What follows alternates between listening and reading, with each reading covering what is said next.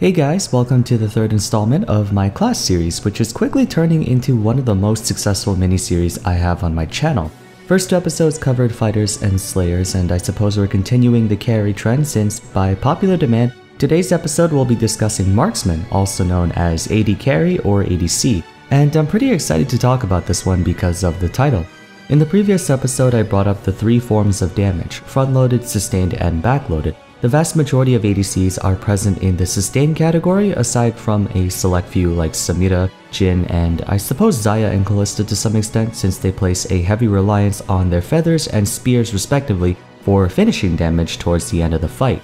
Conventionally, the marksman role consists of champions with incredible scaling since auto attacks grow stronger through more than just one metric: attack damage, critical strike chance, attack speed, and anything that benefits from attack speed such as on-hit effects. In exchange, it takes a very long time for them to reach a point where they have significantly high values in each of those stats. That makes them really weak in the early to mid game and generally need to farm for gold since they're at a disadvantage in combat. They're also all ranged champions who can safely output their DPS from a distance, which means so long as that distance is kept, they can quickly become the most threatening member of their team, hence the term AD carry, attack damage carry.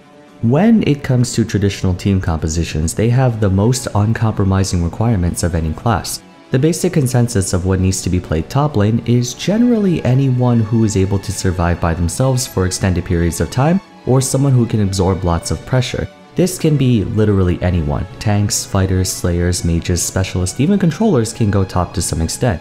We've seen a couple instances of Soraka, Karma, Lulu, Sona top like back when they were pretty OP. The jungle is very much the same way too. In fact, it's the only role in the game that has all 7 classes in its active roster. Mid lane and support don't have quite the freedom of choice comparatively, but you get the idea. Top, jungle, mid, and support all have a lot of different champions you can mix and match, whereas bot lane almost exclusively fielded marksmen for the longest time ever. But since the big fiasco with crit items during mid-season 8, where all the crit items were basically nuked and AD carries were the most unplayable class, a few mages and other champions began seeing play as bot laners, such as Karthus, Swain, Ziggs, things like that. Even though they didn't bring nearly the same kind of late-game machine gunning potential, their early and mid-games were way more forgiving and they could survive lane relatively comfortably. As of now, however, they're mostly just gimmicky champions, and the bot lane still consists of marksmen to this very day. Speaking of which, up until Season 5, every marksman was more or less the same. They all basically did damage through attacks. Caitlyn, Corki, Draven, Ezreal, Jinx, Kog'Maw, Lucian, Misfortune, Sivir, Tristana, Twitch, Vars, and Vayne. There were nuances between each other, such as Ezreal and Vars favoring long-range poke damage, whereas Draven and Lucian preferred to go more aggressive with their high rushdown potential. Ashe was pretty much the only AD carry who didn't outright prioritize going in for the deeps. It wouldn't be until Jhin when we got a second marksman that could double in utility and long-range cover fire. Since then, Riot's design philosophy would change drastically, and they would push the limits of what defines an AD carry. Kalista, Kindred, Xayah, Kai'Sa, Senna, Aphelios, and Samira all have very distinct playstyles, and even though we joke a lot about how the 4 most recent ones are extremely overloaded, 200 years and all that, they definitely expanded on what marksmen were able to do. It's pretty obvious that their predecessors behaved very much the same, and it's partly why a good number of them are starting to be played less frequently because, in terms of playstyles, older marksmen may not be quite as dynamic. We've seen a lot of discussion questioning the validity of marksmen. While their primary designation is being the main damage dealer for their team, more often than not they seem to be just an easy target for assassins or divers to lock onto for free 300 gold, and they place so much dependence on their teammates to protect them in order to do practically anything. In 2017, there was an entire meme spun around about how absolutely useless marksmen were right as we were facing the brunt of tank meta that spanned pretty much the better part of Season 6 and 7. Also during the same time, there was a class-wide rework for assassins right at the start of 2017. That basically overtuned the living hell out of a lot of champions like Katarina, LeBlanc, Rengar, Talon, Fizz, Kha'Zix, Zed, etc. The second wave of tank meta came when Maokai, Sejuani, and Zac were reworked midway through Season 7.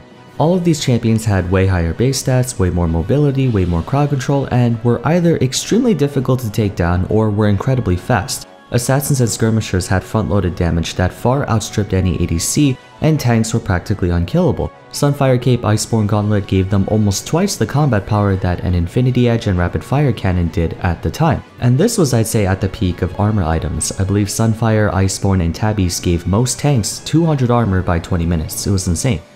Anyway, bot lane's had it rough for the past few years. Crit item changes non-stop, Ardent Sensor meta, Banner of Command, etc, etc, etc. No matter what changes are made to League, AD carries seem to rack up the highest number of casualties out of any role, and their situation is getting to a point where it beggars belief if teams even need Marksmen anymore. And that brings up the focal point of this discussion: is AD carry a dying role?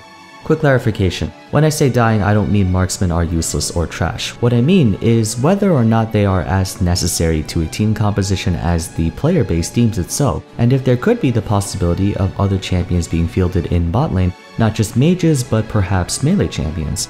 Aside from Kindred and Quirky, all Marksmen are typically played in the bot lane, making it the only class locked to a specific role. Since their kits are equipped to do as much damage as possible, and since they're ranged attackers, balance dictates they forego a lot of tools and privileges in favor of that damage. As a result, the presence of crowd control, long-range dashes, durability, and sustain is few and far between. Even though Lucian, Ezreal, Tristana, and Samira each have a mobility spell, all of them have an extremely long cooldown, usually 15 to 25 seconds, which is far longer than most melee dashes that can hover around 8 to 12 and usually cover a wider distance. The caveat, of course, is that each one can have their cooldowns lowered through some condition. Lucian's is through Lightslinger, Ezreal is through landing Mystic Shot, and the final two can have their cooldowns reset upon meeting a certain condition. Adding on to that, their ranged status makes them have far less base stats to offset that concession, much less health, much less attack damage, armor, magic resist, and scaling to boot. Furthermore, they're obligated to spec into items that give attack damage, crit chance, and attack speed to fully optimize their auto attacks to do like 1500 damage per second. And as you know, crit items don't do exactly that good a job providing stats outside of those three. For other carry classes like fighters, mages, and assassins, they often have the liberty to purchase one or sometimes even two defensive items that still come armed with some form of damage. AP champions have access to a wide variety of gear that supply them with survivability to a degree. Demonic Embrace, Rylai's Crystal Scepter, Cosmic Drive, and Morellonomicon give health, and quite a bit at that. As for armor and magic resist, you have Zonya's Hourglass and Banshee's Veil. AD champions have some as well: Sterix Gage, Black Cleaver, Titanic Hydra, Kenpung Chainsword for health, and defense you have Death's Dance, Maw of Malmortius, Guardian Angel, and I suppose Wit's End. There's also some situational tools like the 2 QSS items and Edge of Night. While they won't come anywhere close to actual tank items, you can count on them to keep you alive for a few more hits, and that very well may be the difference between life and death. Where I'm going with this is that Marksmen are the only class whose survivability does not improve in any meaningful way, and therefore needs to be supplemented by any physical protection their teammates can provide them. That's why, no matter how strong an ADC gets in terms of items, it always feels like they run into situations where they can be rendered completely useless, because if their support is too busy engaging or helping out the rest of their team, all a diver or assassin needs is a second of alone time with you and you're gone. Also yes, I'm aware of Immortal Shield Bow being an easy source of anti-burst damage, but there's two things that make that item not as amazing as people think. 1. You take a huge damage cut since it provides less combat stats compared to Kraken Slayer and Gale Force, and you have no damaging passive or active. 2. They have absolutely no armor or magic resist behind that shield. The reason Sterix Gage makes bruisers overwhelmingly more resistant is because they have higher base armor and magic resist and likely have either tabbies or merc treads. And that's also why champions like Yasuo and Yone feel more defensive with shield bow than AD carries, because melee champions just have more defense. Health alone cannot protect you from burst damage if there's no armor or magic resist to back it up, and vice versa. I mean, better to have a little bit of it than not at all, but you get what I mean. It's not a saving grace. For many marksmen, the fundamental issue is that they simply take too long to scale. That's not to say they can't put up a fight by the mid-game, they do start dishing out some major punishment, but they're still tethered to their team when it comes to staying alive. In no universe does a 3-item Ashe, Caitlyn, Jhin, Jinx, so on and so forth stand even the slightest chance against a 3-item Darius, Camille, A.K.A, or Yasuo. It's just not gonna happen. Mages? Maybe. That's a hard maybe. The reason the mid-game is a huge sore spot for them is because they still don't have enough crit chance to consistently score critical strikes. By 20 to 25 minutes, they're only sitting at 40 to 60%, so it's not until their 5th or 6th item where they really start busting out the 40-foot chainsaw and 1v9 games without their support's help. However, in an era where games become progressively quicker and quicker, there might be more instances where the jungler or solo laners are the deciding factor in games and the AD carry isn't. Prior to Season 6, they were crucial to the team because they and the mid laner were pretty much the only ones who had both the ability and wherewithal to do so. Top laners generally consisted of tanks or bruisers, and back in the day there weren't many good bruiser items, so it usually consisted of just Black Cleaver then full tank for a lot of them. We didn't get Sterak's Gauge and Death Stance until late Season 5, and Maw of Malmortius was a pretty trash item. Well, technically still is now. Junglers were nothing like they are today. They had much less access to gold, and the pool of champions was a lot smaller since only a select few could actually survive the first clear, and not many of them were 1v9 carries besides maybe Kha'Zix. So essentially, most junglers were tanks back in the day or strong early gamers like Lee Sin and Elise if memory serves. Oh, and supports were also just tanks and enchanters for the most part. You know what I mean. ADCs were the only one of two roles that could provide their team a carry champion with consistently good scaling pressure. Nowadays, pretty much all 5 roles have the capacity to carry, even supports can due to Senna, Pyke, Bard, Zyra, and for a time we had Pantheon and set support dominating the meta too. From Season 5 onward, Riot has been trying to make it so that any role has equal chance to carry in solo queue, and by extension, every class can carry in solo queue.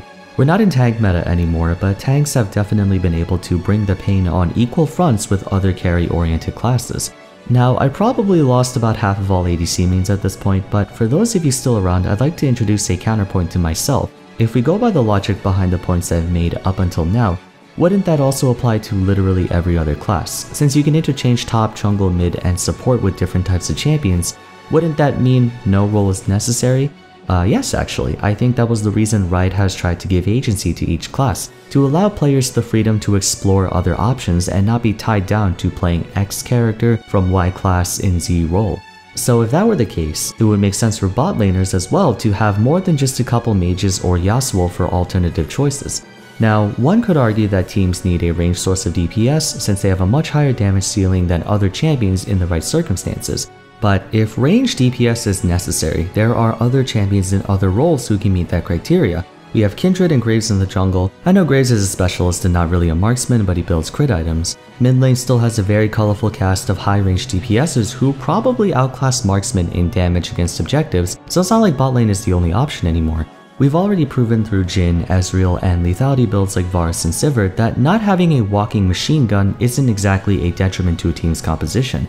Also, Kai'Sa and Samira are 2 of the most popular marksmen right now, and both of them are technically close-range ADCs. Samira goes smack dab in the middle of a team fight at that. A thought I had when making this video was whether or not a team would be able to function effectively in multiple circumstances without a marksman. It's a known fact at this point that AP bot laners like Seraphine, Swain, and Karthus can perform reasonably well even after the crit item Clown Fiesta in Season 8 was over. Actually, it's funny because just about a week ago, Rav made a video talking about off-meta bot lane comps, and even though his content is mostly satirical, I genuinely want to know if there's any particular reason for teams to need a ranged DPS, considering half the time that range doesn't seem to really matter, what with every champion having a million dashes, and that led me to believe it might just be a cultural thing. There's a certain appeal to playing high-risk, high-reward playstyles, and that sort of embodies all marksmen. You're playing someone who can theoretically 1v9 games with extremely high damage output, and even though all roles now have the potential to carry, ADCs do still win the lion's share of damage for the team in a lot of games. The mechanical complexity adds on to that too. Knowing in every fight you're a small mistake away from death can be stressful but also exhilarating, and seeing people fully master Kai'Sa, Vayne, Aphelios, or other really technical champions can be pretty amazing, at least if you're on the winning team. So that could be the explanation for it. Outside of that, I think the pragmatic importance of ADCs has long since expired. One other thing I think that can be looked into by extension is whether supports need to be only tanks or enchanters. Considering how in Season 10 Pantheon and Set were pretty popular picks even though supports have the lowest access to gold and experience, it's also a possibility. Anyway, even though I'm challenging the belief that ADCs need to exclusively comprise the bot lane role, I'm not making a statement or pushing for a movement that we need to get people to stop playing them. People play what they want to play. The Season 11 item changes have done wonders for them in my opinion, and now they're at a point where item purchases are satisfying and meaningful, especially in the early game. But when examining the class as a whole, I do think it's kind of surprising that it's been close to a decade since the 5 roles were established, and we never once as a community explored what other scenarios can come out of having more variety down in the bot lane instead of a marksman and tank or enchanter 90% of the time. But that wraps up everything I want to talk about marksman. Let me know what you think about whether or not ADC is a dying class down in the comments. If you enjoyed the video, a rating would be much appreciated, and don't forget to sub to the channel for more content. Consider following me on my socials and join my Discord server if you like. Also, if you haven't checked out my previous episodes on fighters and slayers, I highly suggest you do so. But for now, that's it for today. Thanks for watching, and I hope to see you again soon. Take care.